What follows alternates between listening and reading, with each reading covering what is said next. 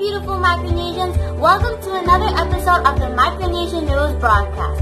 Today is January 17, 2019, Thursday, and I'm your host, Alana Claire's Pleasures. Let's get into it.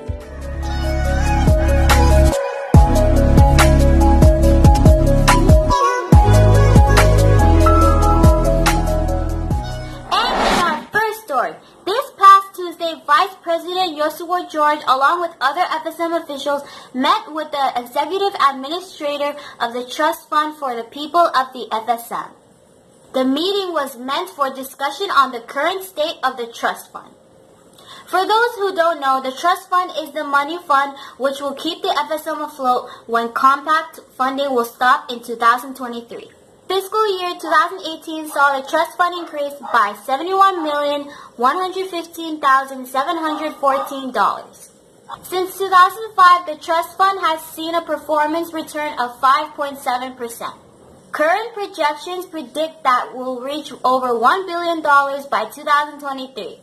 By that time, there must be a distribution policy that will sustain its growth and still be able to ensure delivery of government services. There is awareness that the trust fund won't be enough to sustain the country. The upcoming years will be very important.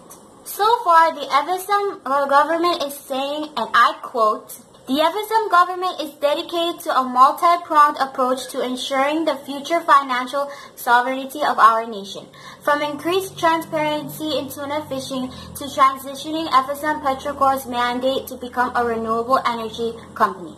What do you think? Let us know in the comments.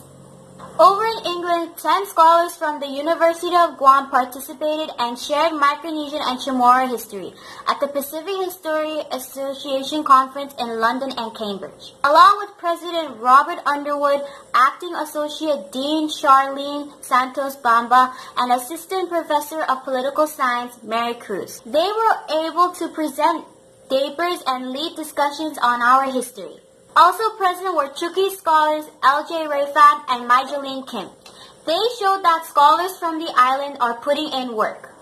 Expanding professional and higher education networks, said Santos Bamba.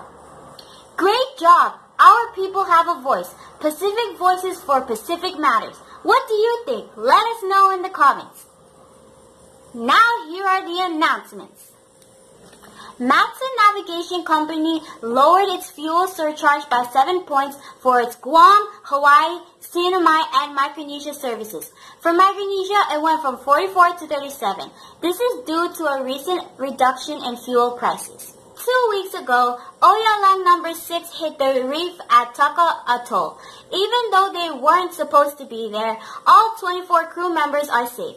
However, the ship is still stranded. RMI EPA believes that serious damage to the coral reef has happened, but luckily there is no leakage. Representatives of the Ya Leng No. 6 are working with the RMI government to transfer remaining fuel off the vessel. If you are interested in Pacific literature, specifically Micronesian literature, visit UH Manoa online and check for the link in the description. And over on Guam, the FSM Association has finally agreed to help Taniako Pwuchar with her situation, which has been highly popularized by the media. They are also looking into Elton Masasi's case as well. Now here's Norman with the weather. And I'm giving you the weather for tomorrow. 28 degrees Celsius high during the day and 25 degrees Celsius low during the night. Cloudy and 10% chance of precipitation and 78% of humidity. Sunrise will be at 6:44 a.m. and sunset will be at 6:30 p.m. Northeast winds 15 to 25 knots and seas will be at 7 to 10 feet high. Thanks for tuning into the Micronesian News Broadcast. Tune in every Tuesday, Thursday, and Saturday for more updates. And don't forget to like, share, and subscribe. And wait, before you go, check out the food review